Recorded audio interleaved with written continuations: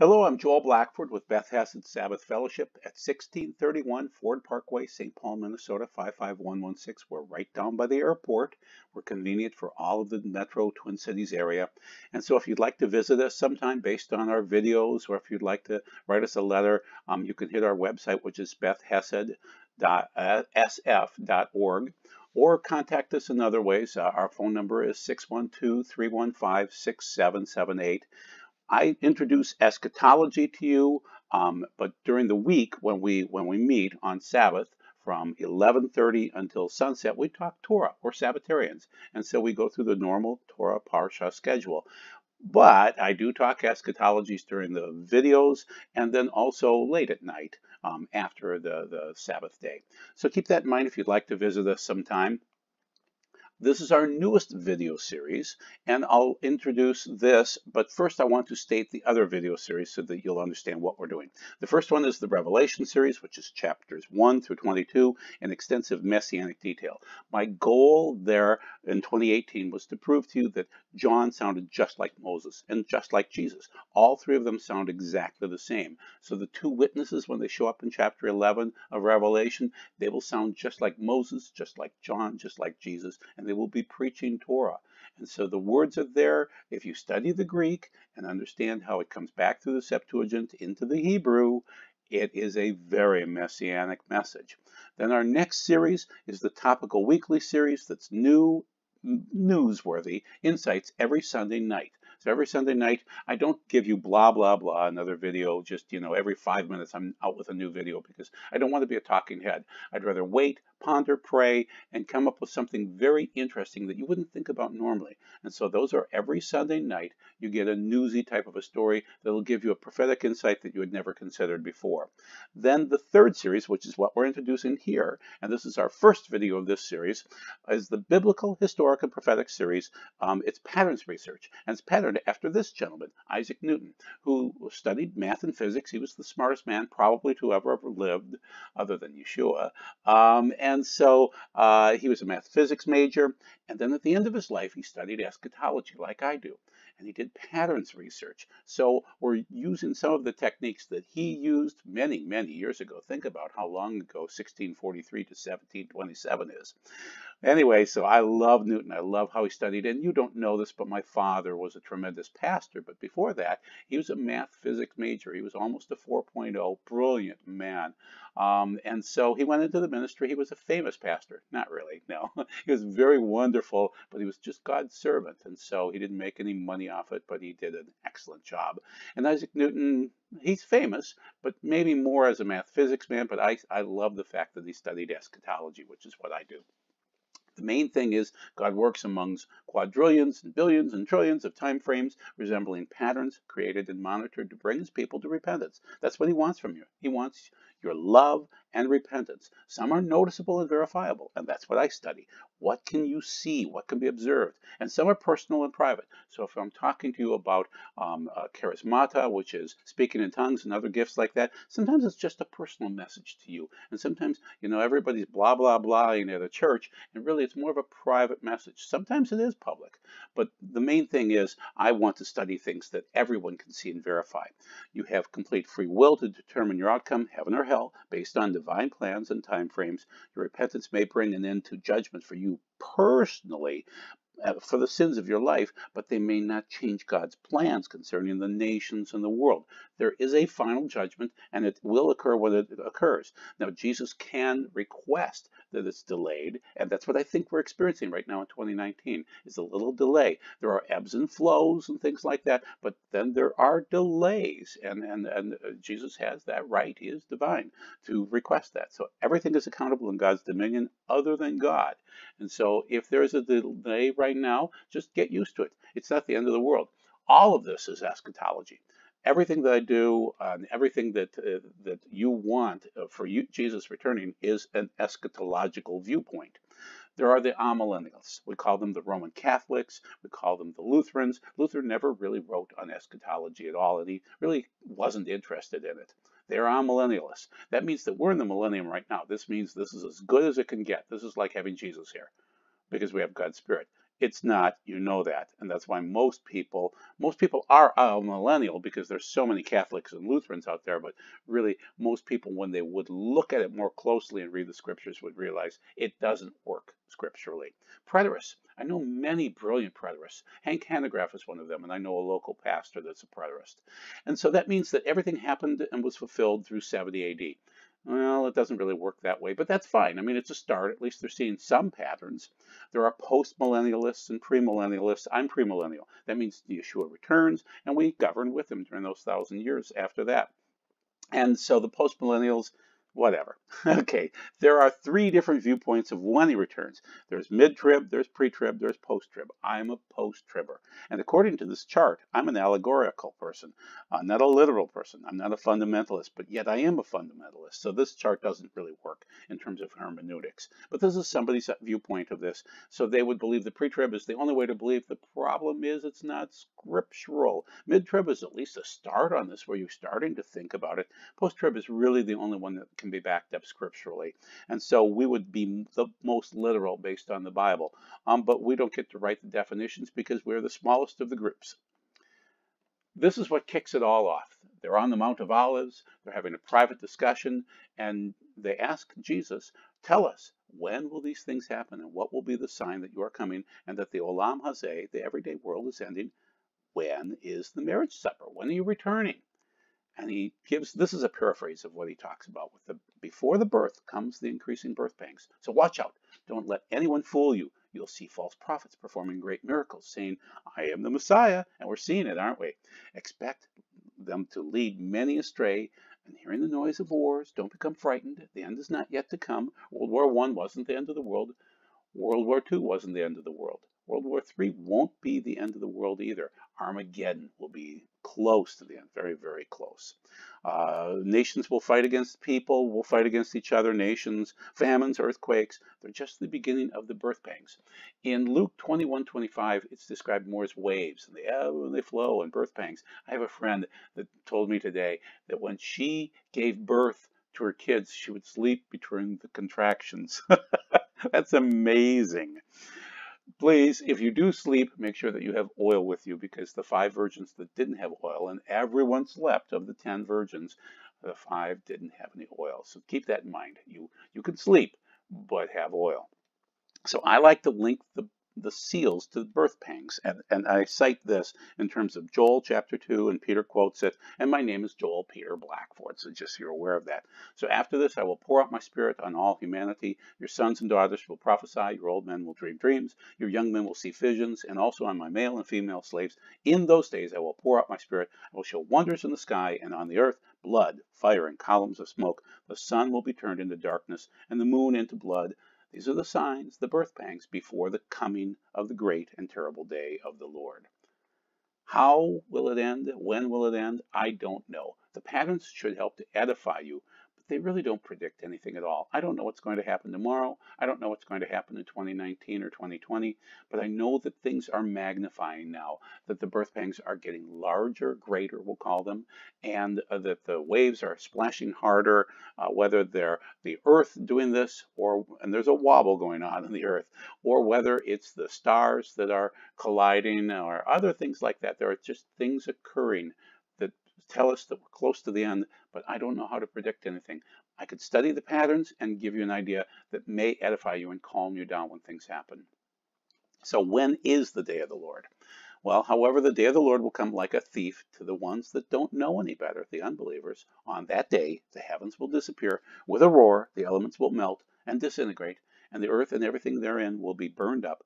Since everything is going to be destroyed like this, what kind of people should you be? You should lead holy and godly lives as you wait for the day of God and work to hasten. Yes, hasten.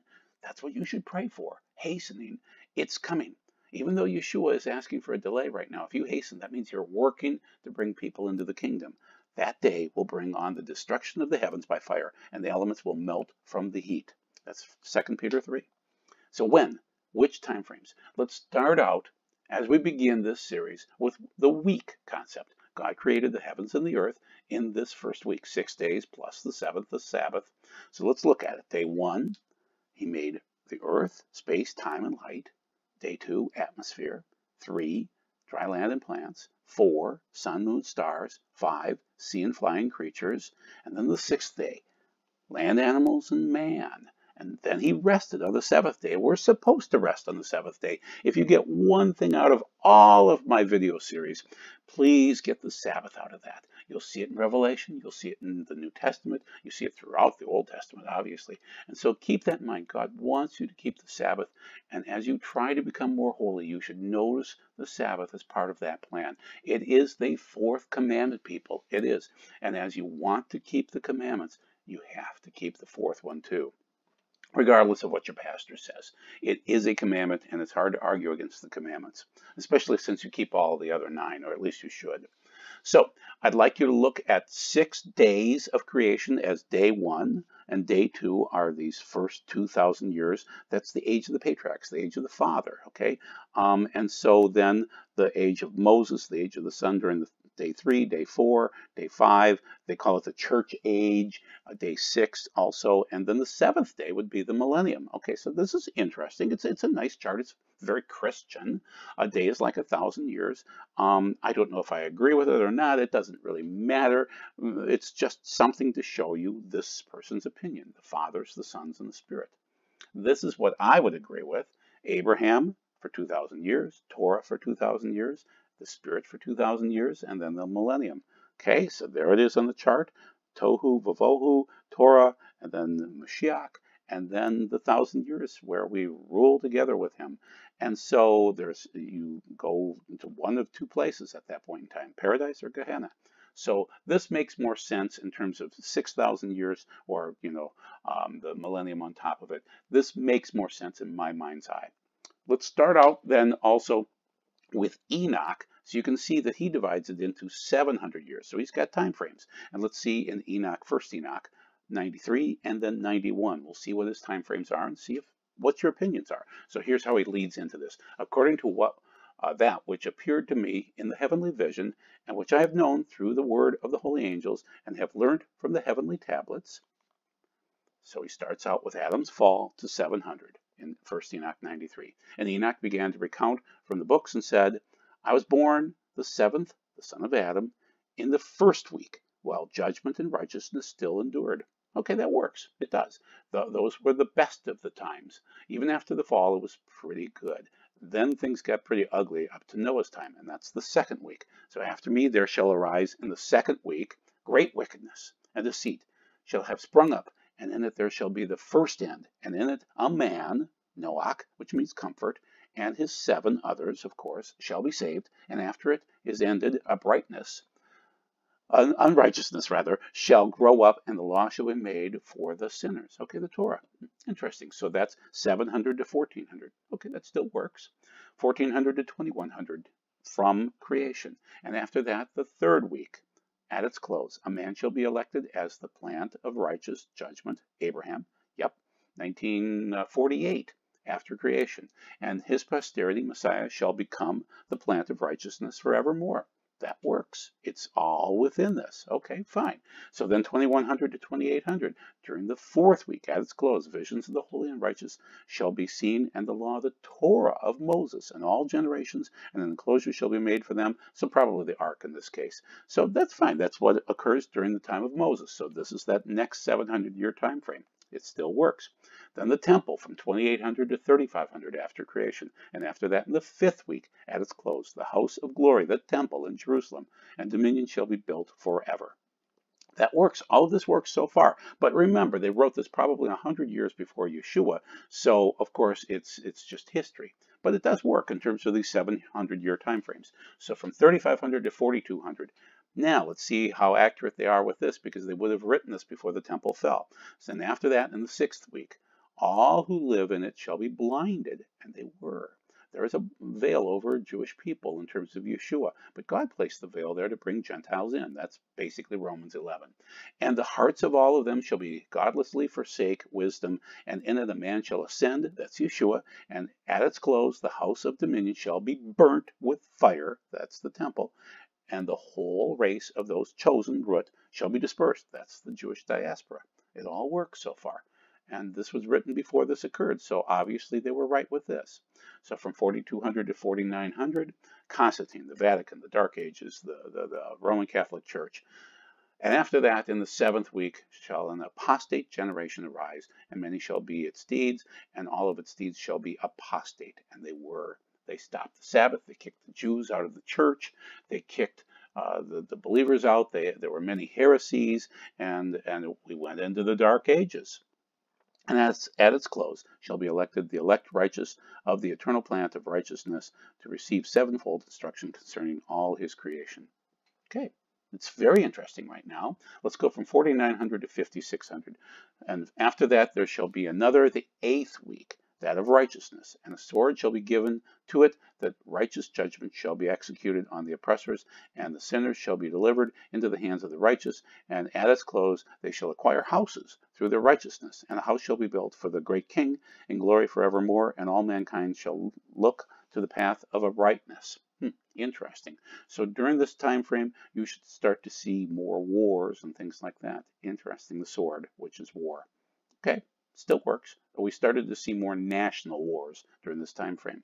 Then 5600 to 6300. So we would be at about 6000 right now, real close. So this is Enoch, first Enoch 91. And after that, in the ninth week, the righteous judgment shall be revealed to the whole world, and all the works of the godless shall vanish from all the earth, and the world shall be written down for destruction.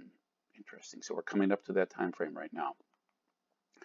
And after this, in the 10th week, in the seventh part, there shall be a great eternal judgment in which he will execute vengeance against the fallen angels. I'm putting the fallen part in there.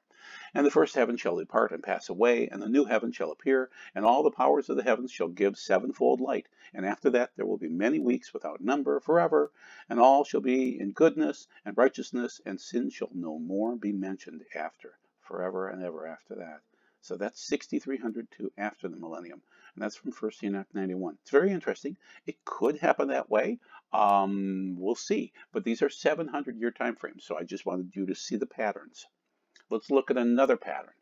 There are these 1,000-year time frames. So we looked at 6,000 years, we looked at 700. Now we're going to break it down into thousands. And what I'm stating is that David ruled from 1010 to 970 BC. And let's take a peek at that. So from 970 to probably Palm Sunday, 1,000 years later on 30 Common Era, he rode a donkey. That's 1,000 years, almost to the minute, to the day, to the time, and everything like that. So there's a 1,000-year gap. There's probably, and I can't prove this, a 1,000-year gap from Abraham to David. Then from David to Yeshua riding on the donkey 1,000 years. Then there's this 2,000-year gap right now. But there are 2,000-year gaps, you know. And Yeshua's resurrection in 30 Common Era to 2030 is 2,000 years. Interesting, and we're not yet to 2030. But there's also a subtraction of 7 years. So let's just read that from Ezekiel 39. Those living in Israel's cities will go out and set fire to the weapons and use as fuel the shields, the breastplates, the bows, arrows, clubs, spears. They will use them for fire 7 years, so that they will not need to gather wood from the fields or cut down any from the forest, because they will use the weapons for fire. Thus they will plunder those who plundered them and rob those who robbed them, says Adonai Elohim. When that day comes, I will give Gog a place there in Israel for graves. That means he'll be buried in Israel. The traveler's valley, east of the sea, and it will block the traveler's passage. There they will bury Gog and all his horde, and they will rename it the valley of Haman Gog, the horde of Gog. And it will take the house of Israel 7 months to bury them in order to cleanse the land. So there are these 1,000-year time frames. I'm saying from Abraham to David, it seems like 1,000 years in terms of sacrificing his almost Isaac, to David dying, and then Yeshua riding on the donkey seems to be 1,000, 1,000, 1,000. And now we're looking at 2030. So there are these other gaps in there too. There are 2,000-year gaps and then 1,000-year gaps. Let's look at it a different way. This is someone else's perspective on it, where we can break it down into almost 500-year gaps. So once again, 970 to 30 Common Era, when it is Palm Sunday, is 1,000 years. But in this case, he's saying Moses at about 1,500, David at 1,000, then the prophets at about 500, and then Yeshua, there it is at about 3-4 AD actually, then 500, then 1,000, then 1,500, then 2,000, and it's more running time after that. It's an interesting chart. It's his opinion. He's trying to do other numbers that match up with things, and so 1948 AD is when Israel becomes a nation. 1948 from creation seems to be when Abraham was born. It's all very, very interesting.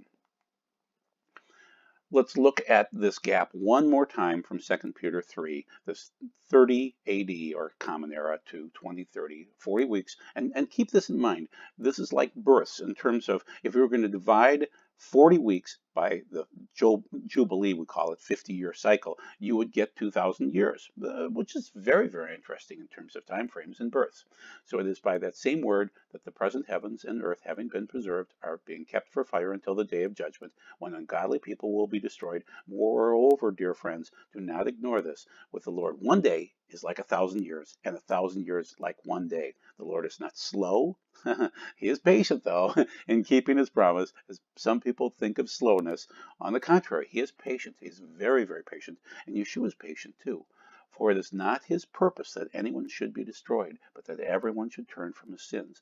God is patient because he's trying to work hard to get people to repent right now during these end days. And unfortunately, what we've seen recently in 2019 is this time when you should be repenting, people are doubling down and aborting live babies. Instead of just aborting very young children, they are aborting babies that are potentially born. So they're liberalizing the abortion law so far out that it's frightening right now. It's disgusting. Let's look at another pattern. We're breaking it down from 2,000 years or 6,000 years down to 2,000 years, down to 1,000 years, down to the seventh day. Let's break it down to this level, the Sabbath, and let's see what's going on. From creation, the seventh day is rest, and I am a Sabbatarian, and our fellowship is Sabbatarian, and there's a joy in Sabbath. So keep that in mind, and it's all throughout the Bible and the New Testament too. The seventh day. Remember the seventh day, the Shabbat, and set it apart for God. You shall have 6 days to labor and do all your work, but the seventh day is a Shabbat to Adonai your God. On it you are not to do any work of any kind, not you, your son, your daughter, not your male, your female slave, not your livestock, and not the foreigner staying with you inside the gates of your property. For in 6 days Adonai made the heaven and the earth, the sea, and everything in them. But on the seventh day he rested. This is why Adonai blessed the day, the Shabbat, and separated it for himself. And there are many, many, many other verses that talk about this. So there's a 7-year pattern. And so there's a 7-year pattern based on the Shabbat cycle. So that's the Shemitah. And you've heard of Jonathan Kahn, so we'll discuss that. Tell the people of Israel, when you enter the land I am giving you, the land itself is to observe a Sabbath rest for Adonai. 6 years you shall sow, 6 years you shall prune, and gather in your produce. But on the 7th year it is to be a Shabbat of complete rest for the land, a Shabbat for Adonai. You will neither sow your field nor prune your grapevines. And that's Leviticus 25. So we will see that occur in the end times. Now, Jonathan Kahn does a marvelous job of talking about the Shemitah. And so would anybody be even talking about it if he didn't bring it up? The problem is he's a 49er instead of a 50-year person on the Jubilee. So you're supposed to have these 7 sevens of the Shemitah years.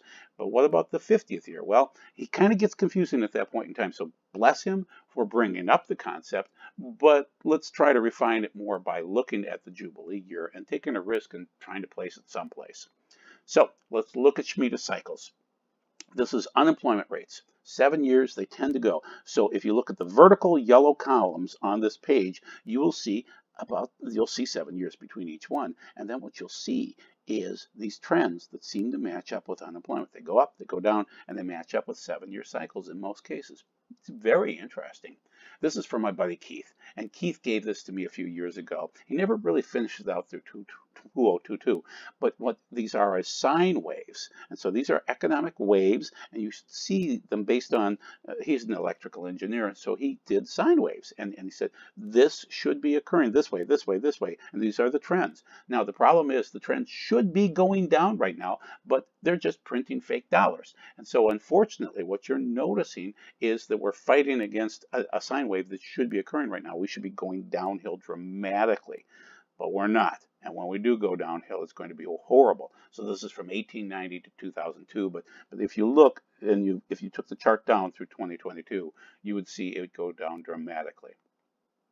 The Jubilee year, you are to count 7 Sabbaths of years. 7 times 7 years, that is 49 years. Then on the 10th day of the 7th month, on Yom Kippur, the holiest day of the year, you are to sound a blast of the shofar. You are to sound the shofar all throughout your land, and you are to consecrate the 50th year, not the 49th, the 50th. And it works best if you do that. And we do this every year anyway when we celebrate Shavuot. That is the 50th day, just like the 50th year, proclaiming freedom throughout the land to all its inhabitants. It will be a Yovel, a jubilee for you, and you will return everyone to the land he owns. So the Shemitah, you return the slaves. So you indentured them for 7 years, and then you release them and give them gifts, and you bless them as they leave. Or they could stay with you, but then you have to pay them. And so if somebody came to America, you could indenture them for 7 years and then let them go and give them gifts. No one really did that, though. We're not sure that they ever kept the Shemitah, let alone the Jubilee, but the land is returned. And it is God's land. So sometimes you'll think of it in terms of returning to the people of that family, of that tribe, so to speak. But sometimes it's returned to God. So in the end times, keep that in mind, that it will be a Yovel, and you will return everyone to the land he owns, and God owns it. And everyone is to return to his family. So when is it? The 49th or the 50th year? Many scholars agree and disagree. I believe it's the 50th year. That is the end of the first series. We'll come up with the second series in just a minute here. So please stay with me. I think you'll enjoy these patterns and you'll enjoy the historical nature